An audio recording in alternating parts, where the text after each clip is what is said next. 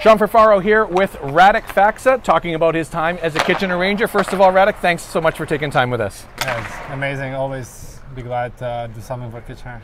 So when you think back about your time as a Kitchener Ranger, what comes to the forefront? What do you first think of when you think of your time in Kitchener? Well, I got just great memories, you know. Lots of great teammates. My billet family was awesome. I'm still in touch with them. They were amazing to me, you know. It was like my first steps to getting to NHL, get drafted, and I'll always appreciate all the stuff the Kitchener Rangers did for me. So when you think about your time in Kitchener, how much did that prepare you, as much as it could, as close to a pro level of hockey, to become a professional hockey player? You've now been a pro player for a decade. Yeah. Well, I felt like it was a big step for me coming from Europe, you know. I think if I didn't come to Kitchener from Europe, I would never play in NHL because it's a different style of hockey. You know, the language and all the stuff, it learned me a lot. I would never be drafted so high as well, you know. And I think if I didn't come to Kitchener, I would never be in NHL. That's what I think.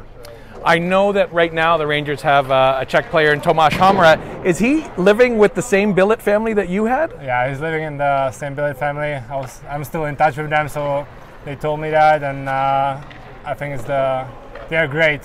He's lucky to be with them. How proud were you to see your country win a silver medal at this past year's championship? I was really proud of them. You know, it wasn't just lucky. They played the whole tournament. They played really well. It was fun to watch, and they almost beat Canada in the finals too. But great tournament for them, and I think for their future, it's amazing. It was really a momentous day in history for everyone. When you think back to your time in Kitchener, if I were to push you to pick one favorite memory, what was your favorite memory as a Ranger? I think the first game as a Ranger, you know, I never played in front of so many fans, so that was probably the best moment. Yeah, the Kitchener Odd, there's nothing like it on a Friday night, yeah, right? Yeah. One of the great things about Kitchener is the fans and the community and the interaction that the team has. I showed you a picture right before you went on of you getting off the dunk tank at a fan event. What was it like for you interacting with fans in Kitchener? Yeah, it was something new for me because junior hockey back home in Czech, there's not many fans, you know, and coming to Kitchener, to Hockey Town, it was great. So many fans.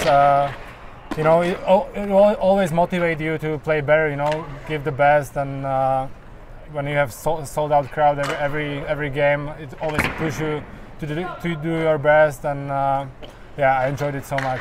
Well, you're reaping the dividends of it now. 8 years with the Dallas Stars. It's incredible. Finish this sentence for me, Radek. Being a Kitchener Ranger is. It's best time of my life.